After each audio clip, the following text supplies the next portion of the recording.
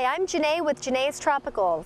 Today I'm going to demonstrate how to prune a weeping mulberry tree. These are the materials you'll need: hydrogen peroxide or alcohol or diluted bleach, and a pair of sharp pruners, and if your cuts are large, a spray can of pruning paint. The first thing you need to do is examine the tree and study where all the dead wood is.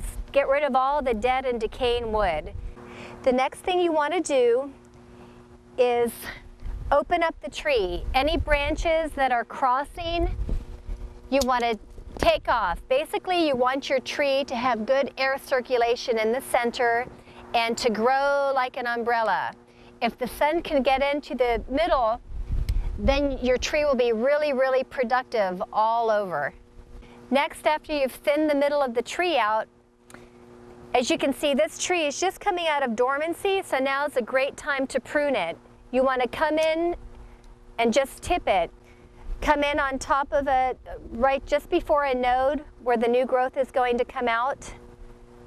This will help push the bud out. This tree will have an abundance of mulberries in about 2 to 3 months, so enjoy. I'm Jene. Have a great day.